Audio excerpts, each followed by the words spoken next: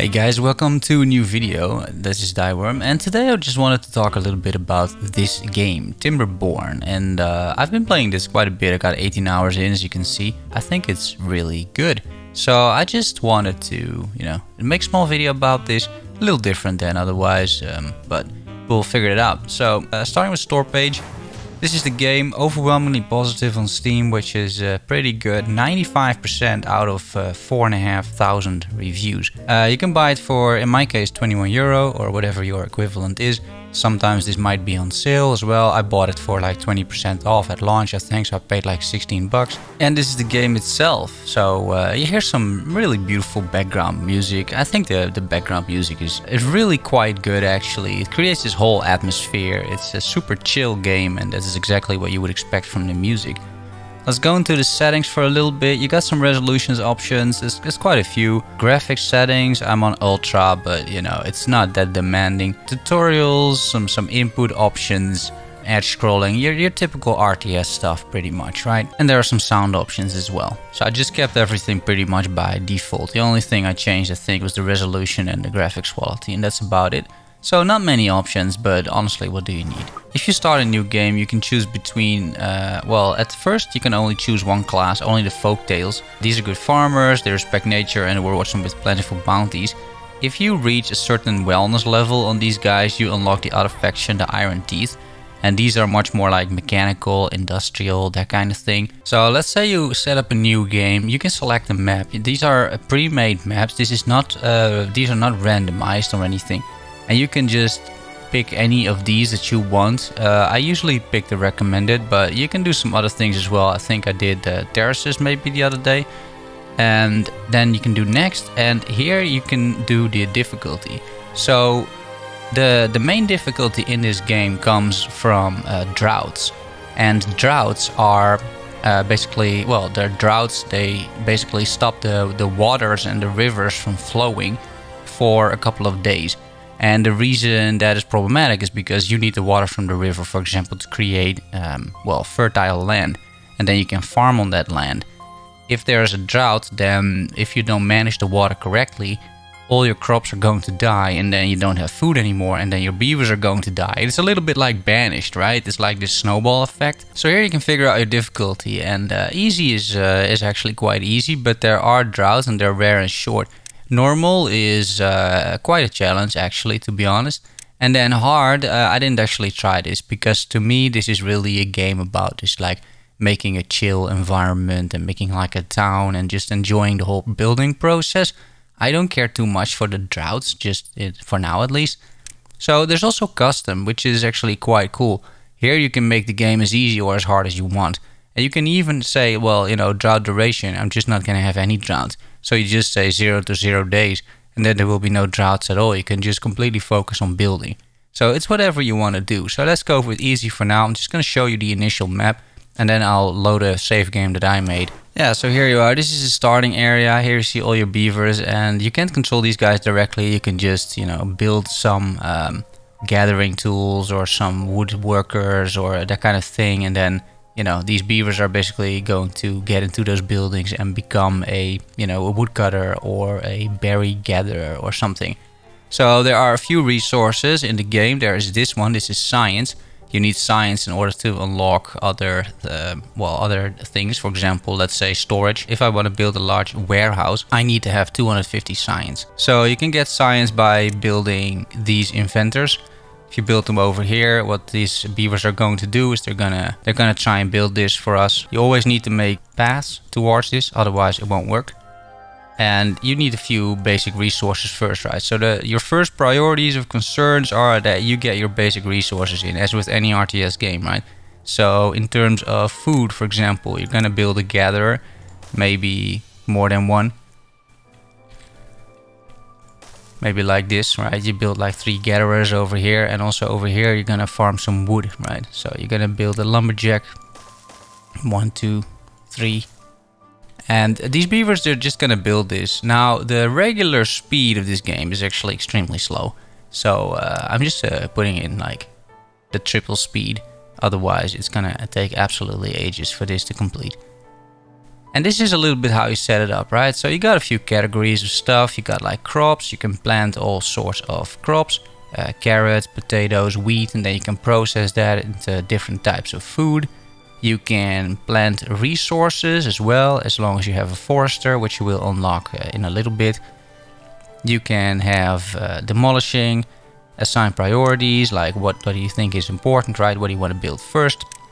Some paths and structures. This becomes much more important later down the line when you need to basically build your camps vertically and whatnot. Landscaping, you can build dams, of course, because these are beavers. And the main thing you have here is like this river, for example, right?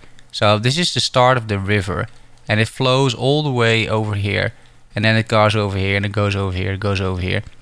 You can see what part of the land is fertile because of the river. And if I start building dams, this changes. So if I just cut this off, for example, all the land over here won't receive any water anymore. And then these crops are just dying. You need to assign, by the way, what you want to cut down. So if you say, I want to cut trees, you need to actually do this. Otherwise, they're just not going to work. See?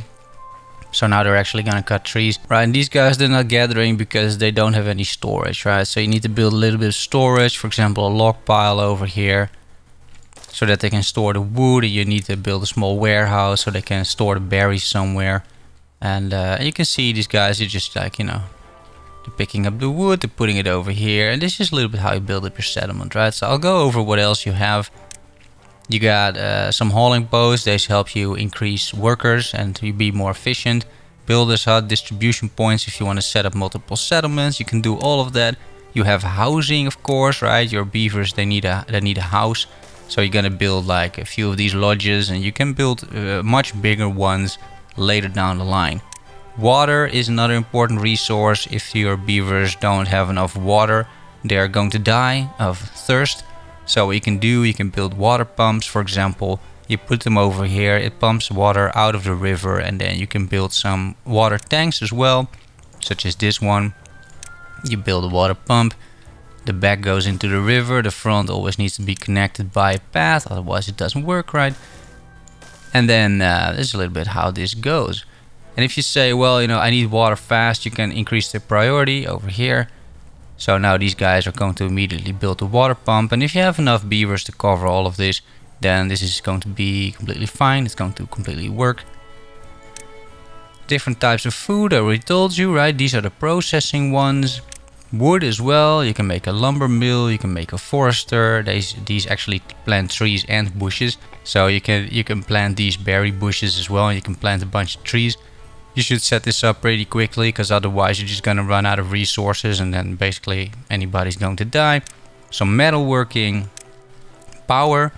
Some buildings require power, so you can, for example, make a water wheel over here. Then that generates 180 horsepower. And you can use that horsepower and build a small network to get into, well, buildings that need power, for example. Science, already talked about it, right? So I think we've got one scientist right now. He's actually generating a little bit of science. So now we got 15. Some leisure as well. If these guys want to have a good time, you're gonna build, for example, a campfire for your beavers, so they can just chill out after the day's work is over. Some decorations increase their happiness, and monuments is for much later in the late game. You can set down these monuments and you can increase once again their happiness and well-being. Happiness and well-being is over here, so they got basic needs. Well, we got that for them, right? We got sleep because of the houses. Hunger and thirst is covered for now because we got enough food. Then nutrition, this is processed food, so this is like bread and you know, wheat and corn and whatnot. All you only can get by building these monuments. And then happiness and social life, these are some of the more leisure things that you find over here. And if you want to unlock the Iron Teeth, you need to have 8 in well-being or in wellness. So I unlocked that previously. It doesn't work for me anymore, but that is how you do it. And then over here you got, you know, a small overview of pretty much everything. So you see who is working where. I got 10 beavers, right, and 1 kid. So you got 10 beavers, and you see the distribution. Where are these guys working, and are any of them unemployed? Now everybody here's got a job, so that's good. You see here the housing. 2 are homeless actually, right? So I should build another house.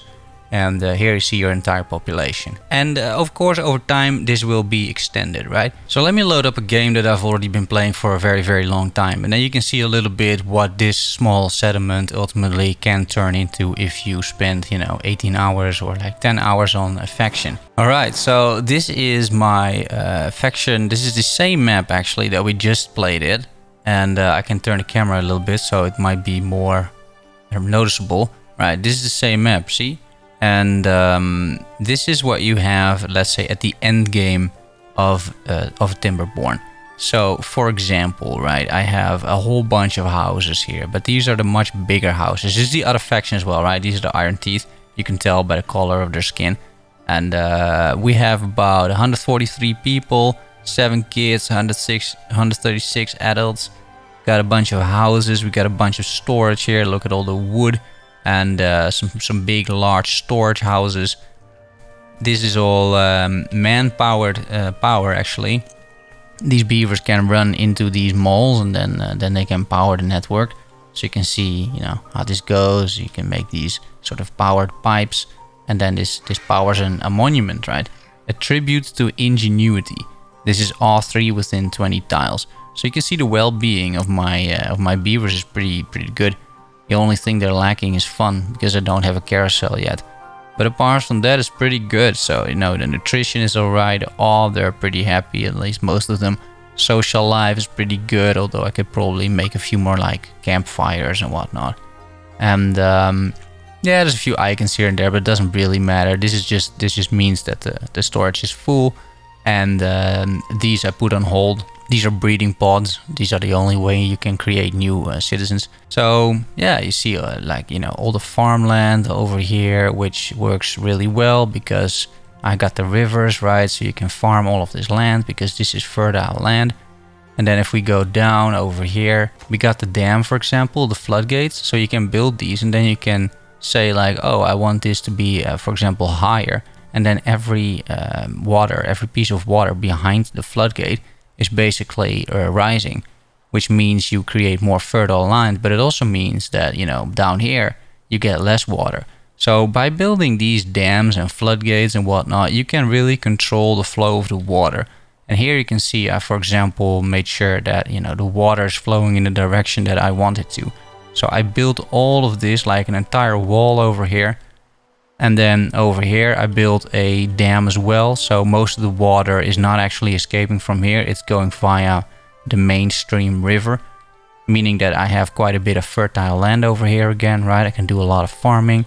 It goes over here, some water pumps, some more bigger water storages, and then over here I created once again a massive sort of flood wall that directs the water over here, and it got more fertile land.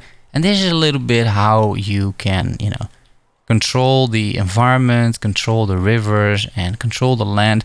And ultimately, you can build, well, these entire societies. And I'm just having an awful lot of fun with this. I think it's pretty good. And there's already a lot of content out here, especially for like 21 bucks. So I just wanted to make a small video and to make you aware of, you know, of this game. And if you enjoy an RTS game, or if you enjoy beavers and building and just a super chill atmosphere and vibe, then this is the game for you. That's really all I wanted to say. I can go deeper into what each building does, but I think you should get the picture here. So I hope you enjoyed it. A very different video than what I would normally make, but hey, why not, right? See you soon, guys. Thanks for watching. If you do enjoy it, you know, like the video, subscribe to the channel. It's always appreciated. And I'll see you soon next time. Bye bye.